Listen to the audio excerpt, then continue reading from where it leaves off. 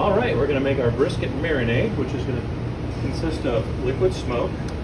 We're gonna do a half a cup.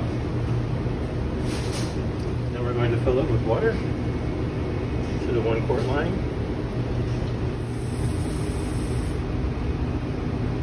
Once that's in there, we're gonna put it in a container already labeled your brisket marinade and date it.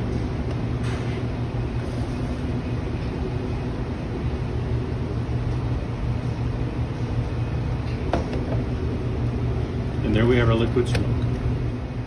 Now we're going to get our brisket ready for marinating. We can take this in from frozen, use this little handy dandy cutter, and we're just going to slice it open. We're going to drop it into a rethermalizer bag.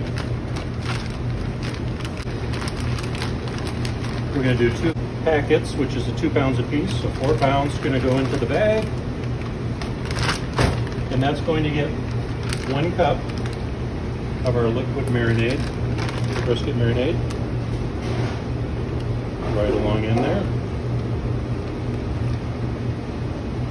The brisket is already marinated. This is just got a little extra flavor, and a little bit of the smell to come with it. Once that's all in, we got our 1 cup, the 2 packets. We're going to zip tie it and drop it in the rethermalizer. All right, we're going to take our macaroni and cheese packet. This comes 4 bags, already pre-made, ready to roll. And we're going to save ourselves a little bit of time, and we're going to portion them up. You should be able to get 6 1/4 out of 1 bag, or 1 case will give you 25 orders. This will be a pipeable. All you do is cut the end off.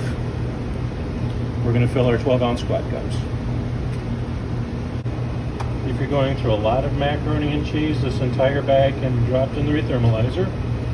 And cooking time is 20 minutes. If you go more than that, your macaroni is going to be mush, so do not go more than 20 minutes. In addition, this little reeser cutting tool that they're going to give everybody has the dual function where it actually helps you get everything out of the bag. All right, we're going to finish up our croutons by taking the leftovers from the day before. We're just going to break them all up.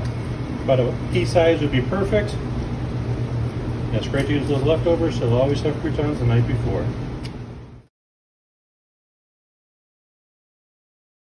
And we got our ticket for our smoked brisket, white cheddar, macaroni and cheese. We're going to do white cheddar, macaroni and cheese. We're going to put it upside down in the container, pop it into the microwave, give it a 1.5 minutes. Pull it out of the microwave. Should be nice and smooth and creamy. We'll come on down to the steam table. We're going to take our smoked brisket. It's going to be right on top. Slide it down to the cold table. We're going to dribble our tequila lime barbecue.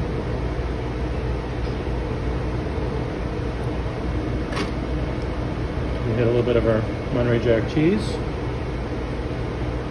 And then we're going to top it off with those crushed croutons from earlier. And then we run it through the oven. And we're coming out of the oven. Slide that onto a liner plate. And it's going to get a sprinkle of green onions. We're good to go.